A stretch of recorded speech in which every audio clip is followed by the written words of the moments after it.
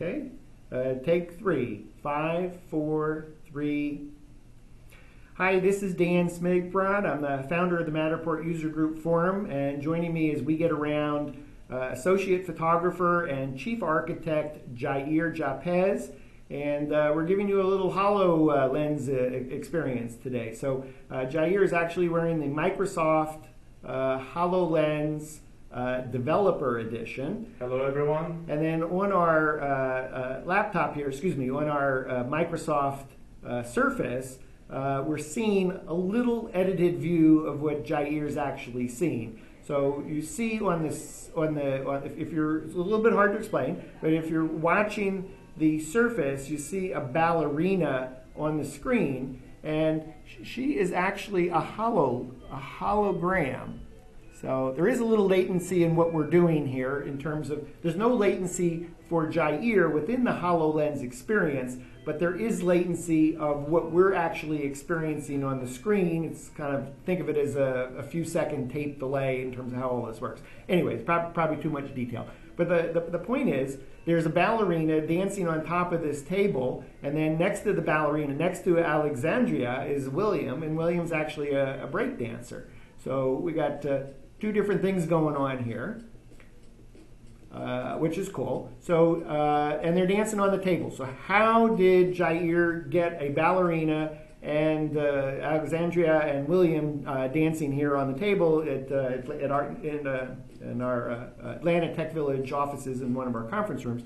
So Yair, how about taking us through the menu of how you actually got the ballerina there? Now, what did you call that? That was a... So this is just a bloom gesture that takes you to the main menu, the start menu of Windows Holographic. And you can see it right there on the screen. Of course, for me, it's floating in front of me, but you're looking what I'm looking to through this screen. So in that HoloLens, Yair actually sees the entire environment. He sees this entire room, but he has a layer on top of it, and that layer on top is actually a hologram that's projected. So, and in fact, over there in that corner, that was kind of cool. We have a toolbox for developing within the HoloLens experience, and we'll show you that in another video. That was kind of a little, I guess, a tease.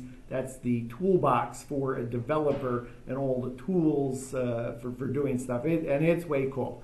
But for the moment, what we're going to do is say, Yair, show us how you got Alexandria and William dancing on the table. Oh, and interesting, you're actually mapping the space right now. Yeah, just remapping. As you can see, every time that I click, the IR sensors that are very similar to the Matterport camera or any Kinect, they scan the room, and they have a very good idea of how the surfaces work.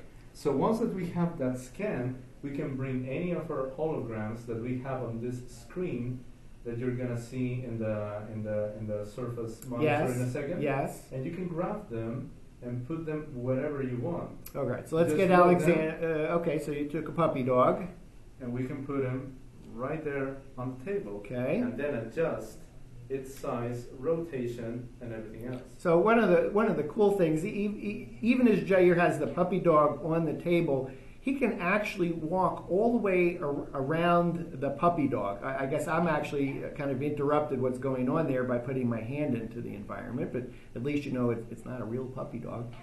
Or, well, it barks, maybe it is.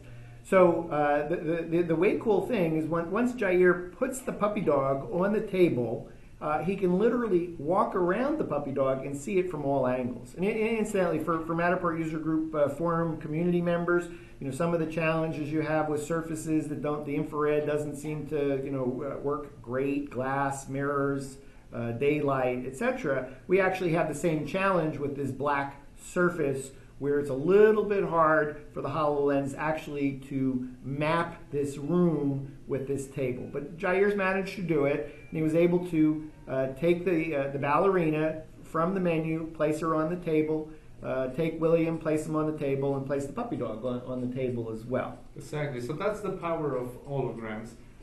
It's not only a device that puts information into the environment, it also takes information from the environment, in this case the geometry, and place and mix it together with our holograms, that they are already valuable information in and of itself. Yeah, and I think I would add, Yair, is this is such a surreal experience because we're trying to explain or show what a three-dimensional, what we might in our world think of virtual reality, but it's actually mixed reality, augmented, it's reality, augmented reality on top of it. And it's almost impossible for us to explain what that experience is. It's that different. It's so different.